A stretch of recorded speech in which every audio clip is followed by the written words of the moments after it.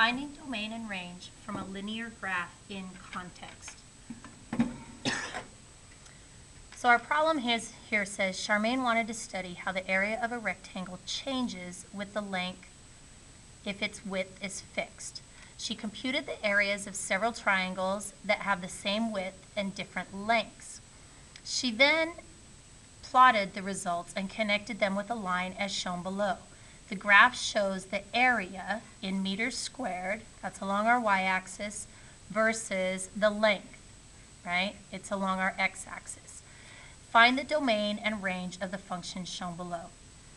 Write your answers as inequalities using x or y as appropriate, or you may instead click on empty set or all real numbers, okay?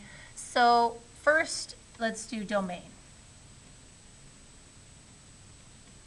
And I'm going to write my answer up here instead of down here in the little spaces just to keep it a little more up here by the graph.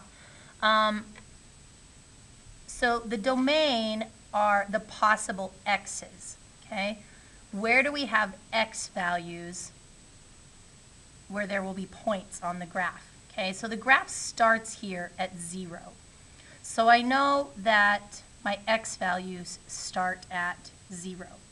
And then if this just keeps going up forever, right, I'll just keep having x values here, right, along the x-axis of my graph. Now when I get out here, my graph will be up high, okay, further than we can see just right here, but it'll be there, right, because this little arrow means it just keeps going on forever. So the further out I go this way in the x direction, the higher my graph will be up this way, but it'll be there, okay? So my domain, right, or I have x values for this graph starting at 0 and then going out forever this way, which is to infinity, we say. So I only have one endpoint. If I'm going to write an inequality, okay, I'm comparing my x's to that endpoint 0. Right? This is the divider between where I have graph, okay, and where I don't, back this way. So I'm comparing my x's to 0, and I have values when I'm greater than 0, or to the right of that 0. So x is going to be greater than 0. All of my x values will be greater than 0. And since I have a closed circle right here, then I'm going to add the equal to. Okay, so I would enter this as the inequality for my domain. Now in class, we've been also talking about interval notation, so I'm going to really quickly just put this in interval notation as well. In interval notation, my x's start at 0 and they go to infinity. The 0 has a filled-in circle, so I would open with a square bracket here, and then infinity always gets rounded. So this interval notation represents exactly the same information as this inequality.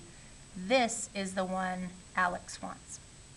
Okay, so for range, we're going to do the same thing, only with our y's, okay? So now I'm looking along the y-axis. Where do I have graph, right? Or where is my graph going, right, with respect to the y-axis? So again, I'm starting with 0. I don't have anything below that, only above it, okay?